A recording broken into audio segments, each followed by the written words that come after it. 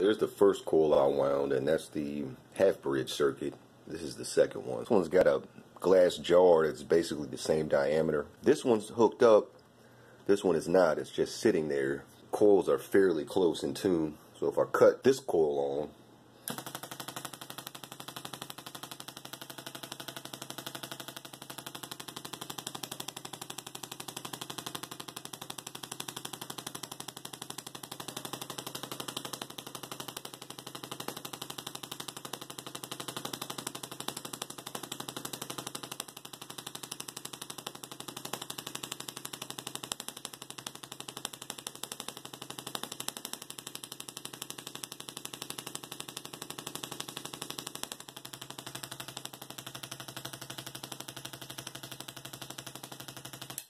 they're fairly close. I mean, obviously it's got different top loads. I felt like I wasn't taking advantage of the full mains ramp off this half bridge, so basically rebuild it in a full bridge using basically the same coil. I'm leaving that coil on there. So this one being fairly close, and see how that works. So first output I got was sort of similar. It wasn't quite the same. It seemed like I really didn't improve the output a whole lot. It was just about the same, maybe slightly beefier arcs. I've got a PLL stage that I added because I found there wasn't a smooth output when you ramp the voltage from 0. You know, it seemed like there was only a window of voltage ranges that it would really want to output cleanly at without stuttering. I figured, would it work if I just add a PLL stage in between on the feedback? That CD4046 chip is what I'm using. So basically what happens is you've got the output coming from the hex inverter feeding the input of the gate drivers. So in this case instead, I've got the output from the hex inverter feeding the input to the PLL chip. The output of the PLL chip is then going straight to the gate driver. So you're just adding that stage in between. I've got this one set up where I can adjust the minimum and maximum frequency, and as well as the, you know, there goes the main VCO center frequency adjust. So depending on the coils, you can play around with those to try to get the best output. It seemed to work pretty good for me, to where when I use the PLL stage in between, I actually can get output at pretty much any voltage now. So it tracks that pretty good. The only difference I've noticed is it seems to pull a decent amount more current than without using that. So once it's running and I get my good output, I really can't tell any difference between the PLL and not using the PLL. It might be like an amp or two more than I'm pulling when I'm actually using the PLL. But again, I don't really notice any change in the output. Another thing I'll say I realized playing with the PLL is that thing was tracking and giving me some type of output when I had my feedback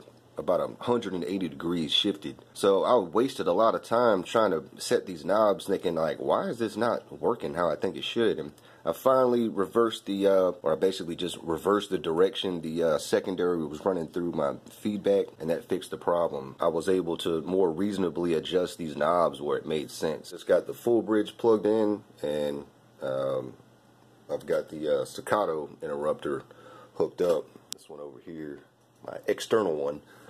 And you see the output, once I turn it on at about 120, the output's pretty similar.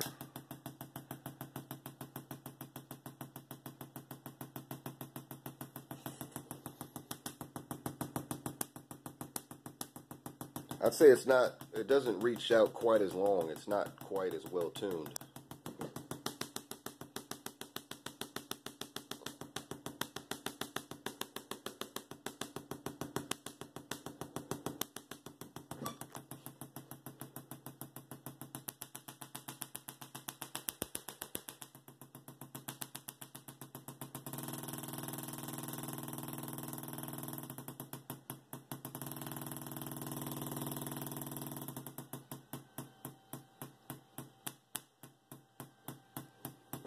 So again, you hear the fan came on. I've noticed that cuts the fan on a little quicker than when I'm not using the PLL. So again, it's pulling more power.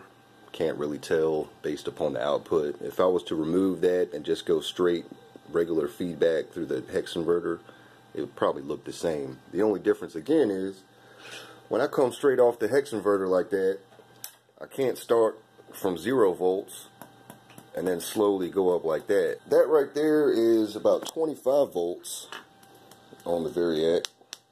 You know, you get your little baby ramps. 50 volts,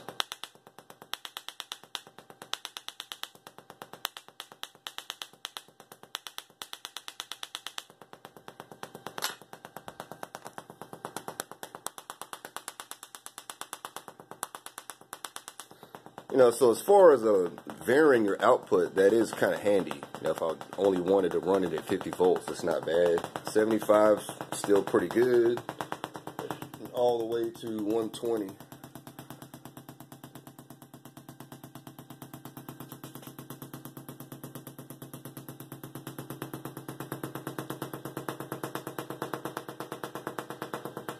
Just ramping down. Now the other benefit is I can go well above 120 without it wonking out. But the only thing I've noticed, which I'm not sure what's going on, but my input rectifier likes to pop. I've had two rectifiers go on me in this circuit. One was a 30 amp, 600 volts. I've tried some 1000 volt. For whatever reason, they're just popping. I'm not quite sure if that, it's got to be some type of spike on the bus that's not killing the IGBTs, because I guess combined maybe they can handle about 1300 volts, a little bit more than before those diodes would crap out. But again, I'm not really sure what was causing that, and it seemed to happen randomly at times, but never did kill any of the IGBTs. I'm not real sure there. I think I just might need a little bit more protection on that board, add slightly more capacitance to the input. This particular layout, I didn't see a huge advantage over the half bridge, although I could say with this layout, once I get kinks out, it seems like it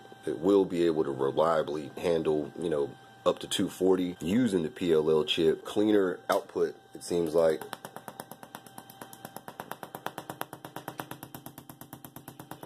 It was a little hard to set the PLL. There might even be a better setting to get the longer ramps, but I first started off straight DC, 30 volts, and see how I could adjust it to get good output. And there was certain outputs you could get the longest little ramps even off DC, just the way the output propagated. But for whatever reason, that wasn't actually the best tuning for running mains. I had to still slightly adjust it a little bit running the ramped input. PLL is pretty easy, pretty much on any basic SSTC circuit. So, in this case, you've got the CD4046, but normally you might have a hex inverter Schmidt trigger right here, whether antenna or CT feedback, whatever. It's coming into the input of the inverter, going through maybe one or two stages, and then the output is going directly into the gate driver input. Basically what I did was I put the PLL after that. Your output now is from the hex inverter, instead of going straight to the inputs, you're then going into this pin 14 of the CD4046. That output is then in turn going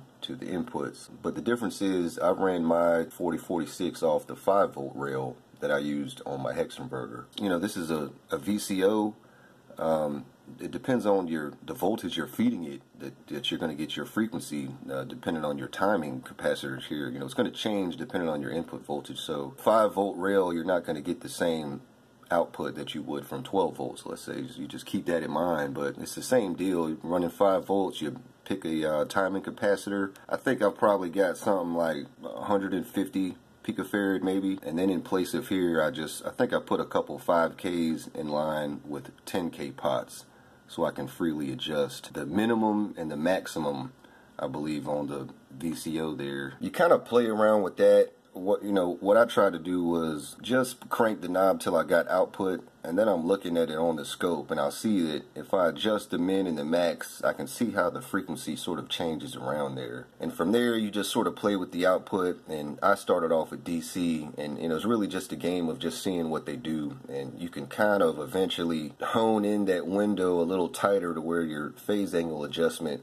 is a little more appealing. I'm not really sure the best way to do it, but I just went by current consumption and output. If you're looking at it from the standpoint of how much of a difference are you going to get with this type of setup, if you've got propagation delay, this type of stuff, if you create some type of way to do a phase shift for better output. I honestly have never needed that, in my opinion, because if I use a PLL circuit like this, I'm not seeing much different output most of the time. So I'll say the point of using this chip, it really depends on what you want there, but it's really not necessary most of the time, I'd say. I've found a usage for this particular ramp circuit because I found it helps lock on better and provide me ramps at any type of voltage.